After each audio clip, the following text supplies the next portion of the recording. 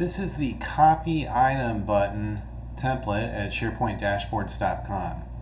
This button has a simple purpose. It's to allow you to copy a SharePoint list item very easily. So I've got a SharePoint list for help tickets, and what I want is to have this button show up so that I can easily make a copy of that help ticket.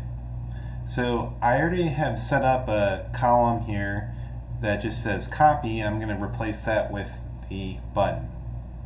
Now, in order to use this template, you need to go to the blue notes section. There's a link, and it'll open up a guide which tells you what you need to do in order to set up the flow which is necessary for this particular template. It's very easy to do. This flow has a small number of steps. What the flow needs to do is, for that selected item, create another of those. So you just map the fields over. So even if you're not familiar with flow, you should be able to just walk through the steps with screenshots in the guide. So be sure to complete those steps first. And once you've done that, you're going to be able to get a flow ID, which you can use for this template. So once you have your flow ID, you can come back to the template screen here, and that's all you need to do is paste that into this flow ID section. So I just come up here and copy, and then I can come back to my template screen and paste. And then there are multiple options for different themes if you want to change the look and feel of the button. That's entirely up to you. So I'm going to go ahead with the first option. There's my flow ID. At that point, I just need to click Copy Template, follow the instructions in the window, click OK, and I can come back to SharePoint.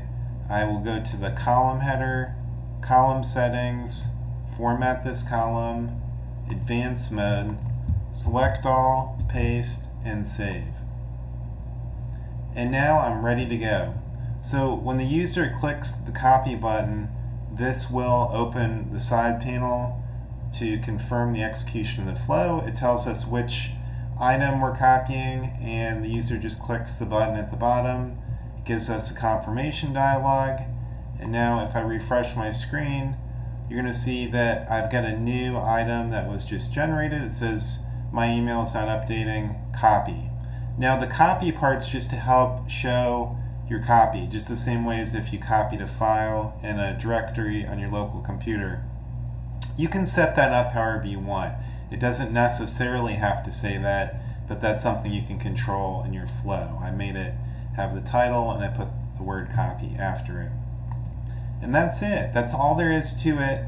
This is a very easy setup to allow your users to do a one-click item copy on a SharePoint list. This template is available at SharePoint-dashboards.com.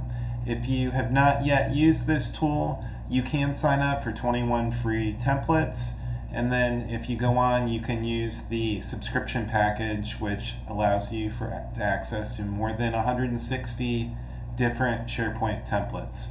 Good luck!